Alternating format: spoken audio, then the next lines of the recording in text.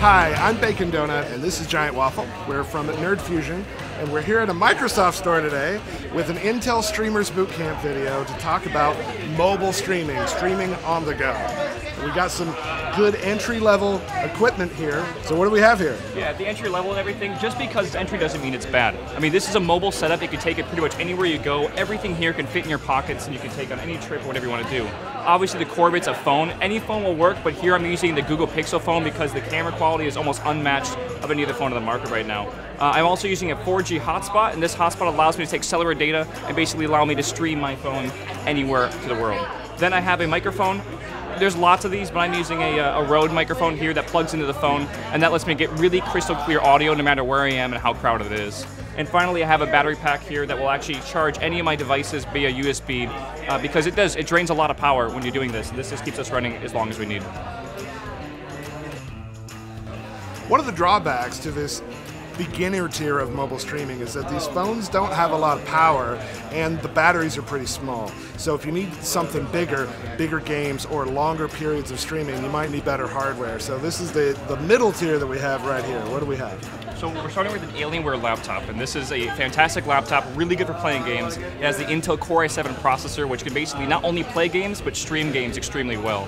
Besides the laptop, you need something to talk to your audience, so we're using a headset with a built-in microphone. Obviously, we have a mouse, and the last thing we need is a webcam, which luckily our laptop has one built in.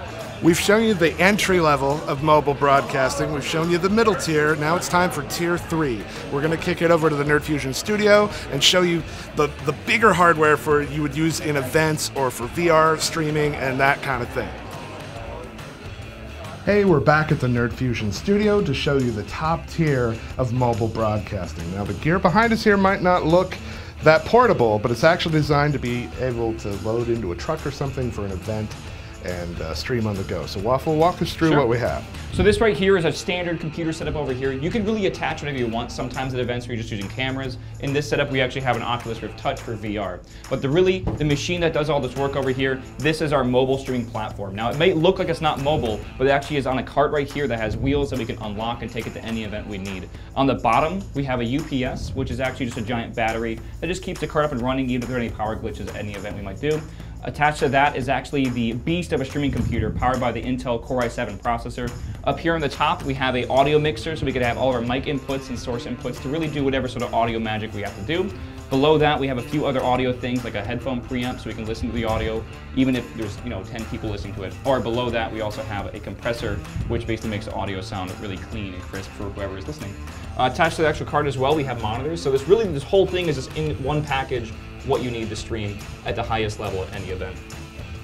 We hope this Intel Streamers Bootcamp video has been informative. We've walked you through all tiers of mobile broadcasting, streaming from a phone, from a laptop, and even a giant rig like this. If you want more tips and tricks about broadcasting, stay tuned to the end of this video to check out the awesome links to other videos, and we'll catch you next time.